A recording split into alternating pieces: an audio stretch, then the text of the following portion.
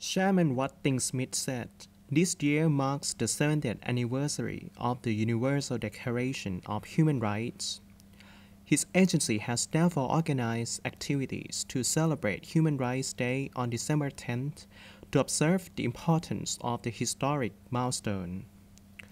Activities include honor awards for individuals and organizations for their contributions to the protection of human rights, as well as for winners of national debates on human rights, also taking place in an exhibition by the Human Rights Networks."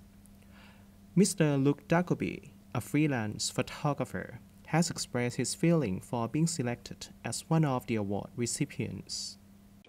So I'm exceedingly honoured to get this award today. I'd really like to thank the Human Rights Commission of Thailand, National Human Rights Commission of Thailand, for giving it to me.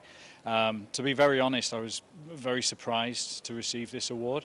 When you work the way I do, you don't work to get awards.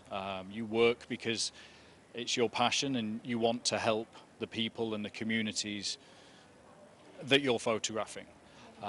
So when I began going to the communities, all I wanted to do was help them. All I wanted to do was tell their story. I saw that the communities felt quite isolated. Very few people would go and see them, and I wanted to change that. So I went in, I spent a lot of time with them, and to tell their story, to tell of their struggle. Yeah.